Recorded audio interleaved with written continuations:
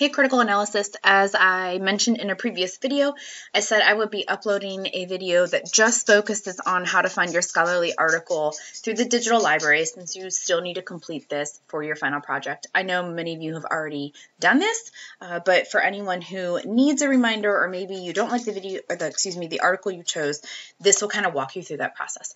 So Sarah in the library mentioned, yes, you can just do a Google search, Stark State Digital Library, but here's just how to get to it from our homepage. So here's the Stark State homepage. I'm going to scroll all the way down to Digital Library. It's going to look a little tiny different here because it's talking about how they're no longer available in person, but we scroll down and we get to where we need to be. Click on Database by Subject. Now, we did some brainstorming about topics in class. Remember, your topic is not the same necessarily as your major. They're going to go hand in hand in a lot of cases, but that's not what you're looking for in this list. Let's say, I had someone who in one of my classes wants to go into culinary, but she's looking to open her own business. And so she actually, even though her major is culinary, went into the business database. So it just depends on what your topic is, something to do with your major. So you'll find it hopefully in the list here. For our purposes today, I'm just going to go into general just to keep it general. All right. Then on the left-hand side, under Research Databases, you're going to click on the very first one you see. For most of you, it'll be Academic Search Complete, Health Source Complete, Business Source Complete, something along those lines. You'll click on it, and since we are all working from home now, we're not on campus, it will ask you to log in using your Stark State username and password credentials. So you'll do that.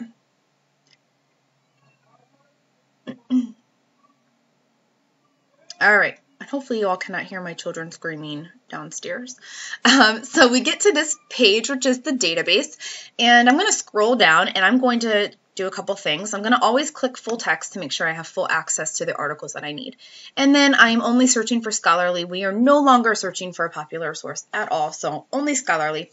I'm also going to tell it, you know what, I only want the most up-to-date information, so 2020 down to 2016 is all I'm looking for. I also don't want to read anything more than 10 pages. It's not necessarily that anything longer is bad, but for our purposes, we don't need to read a very long article. I mean, I wouldn't be upset if you limited that to 5. You just may have a harder time with results that way. So I'm going to say less than 10 pages. All right, so I'm going to go back up, and I go into my search material here, my area that I can do my search terms. And let's say I want to talk about middle school social media and its impact, and hit search. All right, gives me 6 results. That's really limited. So I may just take out that word there and do another search. And it gives me 40. That's a little better. I feel better about that particular search. For some reason, a periodical snuck in there and it shouldn't have, even though I have scholarly. So pay attention to that. It has to say academic journal for it to be considered scholarly. If you have something that snuck in there somehow, which happens, periodical is a popular source. So, and that might be because it's like a book review or something like that and it snuck in. So pay attention to only things that say academic journal. Those are your scholarly sources. Now, if you get around kind of the result number I get, that's great. If you have like 1,000 or more results, way too much. You're going to have to play with your search terms.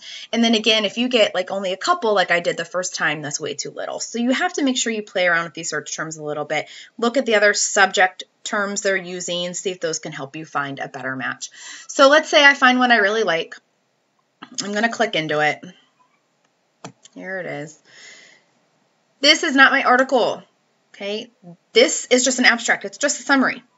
To find my actual article, and here are things I can also pay attention to, the date and the page number.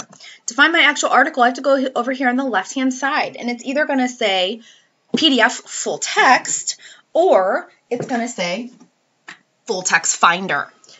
So I'm going to go to the full text finder. If you have that, it just might take you a couple clicks to get there. That's all.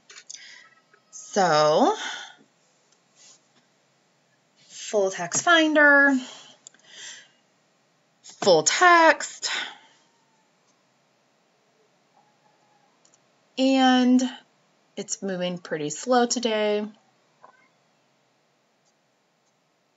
Here we go. Eventually there's my full text. There it is. So that's my actual article, and your articles will open up into like a PDF. Now you might get lucky again, and some of you might just have full text right there. So let's say I find one that I think I like. Remember, you can email it to yourself so that you don't have to print it and you have access to it later. It's, enter an email address right there, and we are APA, so you want to go ahead and make sure you put APA. So that's how you find your article. Now for the revised final project, all you're doing with this is you are in fact finding your scholarly source, and then if you're doing the essay, you're going to kind of write a paragraph, just one paragraph. How are you smarter about your field now than before? Let's just say this article. It's not a summary of the article. I don't want to read a summary. No offense, but if you have a 10-page article, technically a summary of that article should be like 3 pages or so. That's not what I want you to do. I just want you to do kind of a reflection. What do you know now about your field that you learned from this article? Why is this important for you to keep up to date with? How are you smarter about what's going on in your particular field than before? So that's what you're putting into your paper. Now, if you did PowerPoint, it's going to be very similar. Paragraph or slide 7. Again, what did you learn? How was it helpful? What did you know now that you did not know before? So it's just a reflection. So really, you're looking at your article, and in a later video, later class, I will talk about some tips on how to get through those articles so it's not as daunting. Okay, so that is your digital library review. If you have any questions, feel free to reach out to me. Talk to you later.